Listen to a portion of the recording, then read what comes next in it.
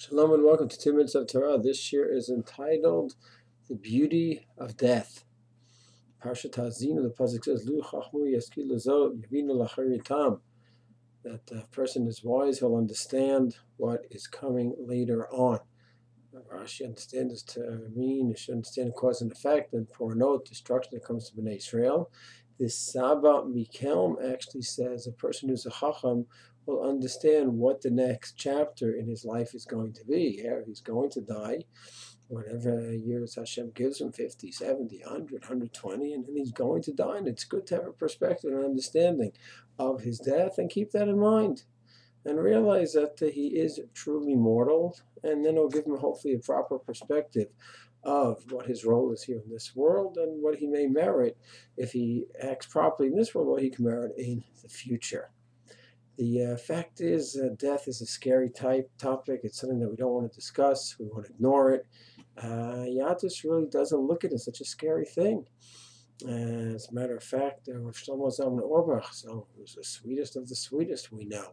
And Talmud once came to him all sad and down that doctors just told him that he has a critical illness and it doesn't look like they've been able to heal him. And it could be just a matter of months. And Shlomo says, do you understand what happened over here? Some people, they die in the middle of the night, suddenly in their sleep. Everyone thinks that's such a great thing. The bottom line is, he had no time to go ahead and have a perspective, do tshuva, pay back any debts, make shalom with all the people they need to make shalom with Hashem. You now have such an opportunity. Take advantage of this. So it is sad, of course, sad for your family. It's not a simple topic, but understand the bracha that you received over here. That's what Shlomo Zalman Auerbach said.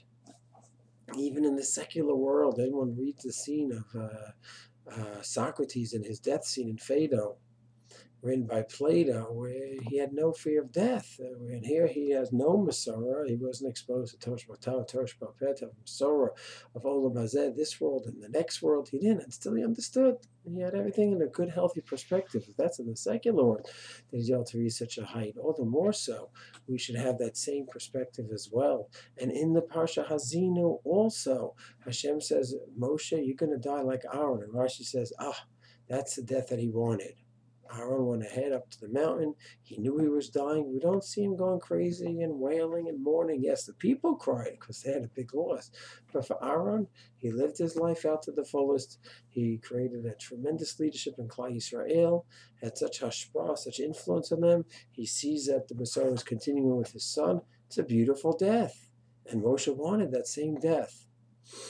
And finally, we look into the nature, the world of nature. We see Hashem built into nature, that as we get older, we get grayer and we get more wrinkles. And Hashem is built into the laws of nature.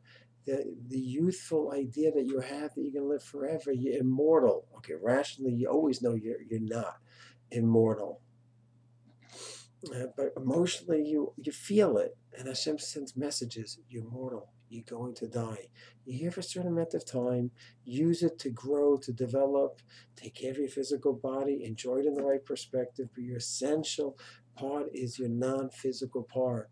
Your neshama, yetzelem elakim. That's what you must develop. That's what's going to be your future, not the physical body. And yes, death could be a little bit scary for sure, but if your essence is the spiritual development, that's your goal in life, and your physical, you'll take care of it, but that's not the goal, so then death is not scary at all. And then you'll have it in mind, and you'll keep a good, healthy perspective, and you're not going to get freaked out, as the expression goes, about this topic. You'll live your life to the fullest, and Emiyat Hashem, when it comes to that chapter in one's life, the person will accept it graciously, will take advantage to do tshuva if he has the time beforehand, if he knows about it ahead of time. And Mi'etz Hashem, it won't be some horrible experience, but instead it'll be just a transition from a life which is essentially spiritual but anchored in the physical to a life which is purely spiritual. Shalom.